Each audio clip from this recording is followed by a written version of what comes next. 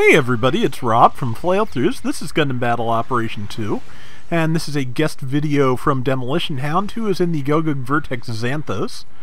And I'm happy to have this because I've been trying to get a really good round with the Xanthos for a while and just haven't pulled it off yet. Eventually I'm sure I'll get the knack of it, but yeah, in the meantime, just nice to have better gameplay than I've managed to get so far. See, it looks like a Riga custom tagged him with the nose gun, which with type disadvantage didn't amount to much. But yeah, the one thing I have learned since I think it was in the comments of my first Xanthos video is that you can basically rapid fire the Gym sniper rifle that it has. The Hyper Mega Launcher, not so much, and also you have to, you know, you get the sustained fire if you charge it, but yeah. Okay, yeah, and one, and okay, now that, yep, okay, yeah, once the Z Zulu is on you, there's not a lot you can do, especially when you have, yep, he's calling for help, because definitely a good idea, because yeah, there not a lot you can do, and especially since the Xanthos has that big backpack sticking up, so it's going to be easy to hit when it's down. But okay, somebody's working on the Z Zulu. The Gira Zulu that was with it is trying to offer support, and it looks like together they may manage to take out that Zeko 1 Type 3. But depends on how fast Demo gets back in there and whether or not anybody goes to help it, I guess. But looks like number one might, who is also a support, might be helping from a distance. Demo is going to get in there and hopefully, you know, land some shots. And there's one. And Brain. Come on, Brain. We can get through this. Okay, got the Z Zulu. Nice.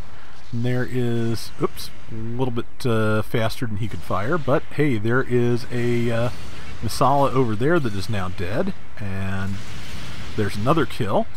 And I think he's overheated several weapons by now. But, you know, you get the kills. It doesn't matter. Especially since the two main guns seem to be online.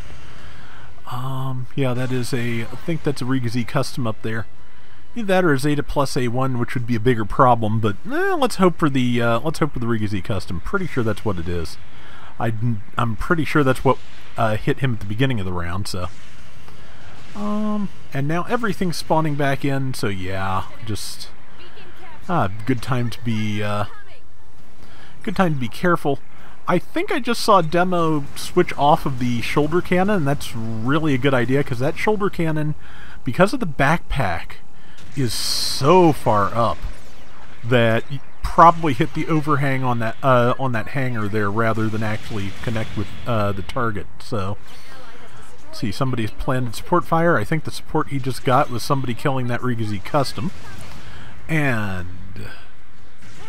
let's see, I think that's a standard Gira Zulu trying to attack him. Yeah, that looks like it's Sturmfast, I believe. But yeah, I know somebody else called for help, but they're already dead, so it doesn't matter now. Let's see, grenade, yep, and Hyper Mega Launcher, and just all the leg damage you can manage, because once that person can't advance anymore and falls on their face, you're in a great position. And almost there, I think. If they put leg reinforcement on it, though, you're going to kill them before they can actually, before you can actually, you know, hobble them. So, see how that works. Ooh, big downswing. So, if they can get away, they will. Like I said, I have a feeling they may try and boost any second now and actually fall on their face. But yeah, Demo was definitely working the legs there, because there's not much else you can do when you're soloing something with a lot of boost. Because yeah, I think the Gira Zulu has forced injectors, and yeah, if it had tried to do any kind of forced injector shenanigans, it absolutely would have fallen down.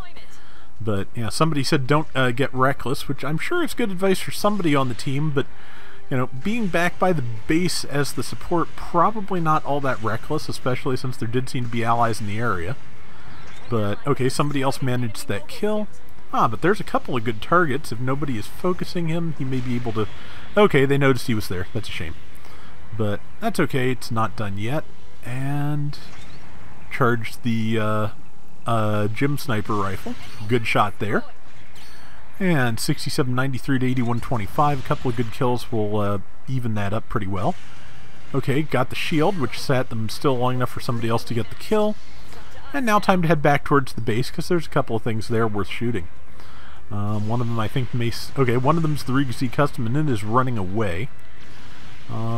He has a pretty good angle on it, though. And will he do it? Got the shot. Got the kill in midair. Nice. That's great. Okay. Yeah, so... And they are now in the lead, 91.49 to 81.25. At 600, that's like a kill and a half, something like that. But, snuck in a spot on that Masala. Good move. And got the support, got the assist, which is more points, which is what you need with this, with a minor lead that, this late in the round. So, yeah, they're in a good position. And, let's see. Let's see, 2 minutes left. But yeah, I haven't gotten to take the Xanthos out too much, and when I have, it's basically been... There have been an awful lot of rounds lately with, at 600 with 2 raids, and, you know, you're not completely doomed if you're a support with 2 raids, but if you're 2 raids that can actually coordinate with one another a little bit, that's a pretty good, solid indicator of doom. But as it is, Demo seems to be doing fairly well, so his team's 2 support loadout is actually working a lot better than I would, you know, think offhand. At this point, I think at the upper costs, especially where the capabilities of everything are relatively high, I think, you know, insisting on some of the more standard traditional team compositions is not as important as it used to be. I can see if somebody doesn't want, you know, too many supports or raids on their team. I get it. It's okay, but there's this weird thing for me, though, which is I have found that on a team of all supports, I will do better than a team with 2 or 3 supports. I don't get why it makes a difference at all, but I swear it does. If you can just get, like, a couple supports, you'll probably be okay. If you can get 5 supports, you'll probably be okay. Something in the middle of those 2 extremes, not as okay. I don't know why. I have no idea why, but I'm not exactly going to wait for it to start making sense either. Just one of those things. A team of all raids will probably do fine. 2 raids can be fine. 3 raids in a 5-person team, that usually just gets weird. I think if there's any reason, you know, rhyme or reason to it, I think what it comes down to... Oh, nice targeted shot there on the lowest health person in the area. That was good. And are they going to win? It's going to be a close one. Not quite, I don't think. But yeah, if there were anything to it, I would imagine that it's mostly just a psychological thing of you expect the rest of the team to be doing X as like the only raid or support on a team, and when they don't, it messes you up. Good score there for Demo there. 5 kills, 3 deaths, 120,000 damage, 3,900 points. Very nice and a very close round. So, thank you for the round, Demo. That is going to do it for today's Gundam Battle Operation 2. We'll be back soon with more. Till next time, everybody take care and have fun. Later. But yeah, I've never been huge on, you know, worrying about team composition anyway, as you know, but I think I've probably broken up more rooms in GBO2 by sending the use whatever MS you like tell than anything else I could possibly send. Just it is definitely something that some players don't want to hear at specific times, I'll put it that way.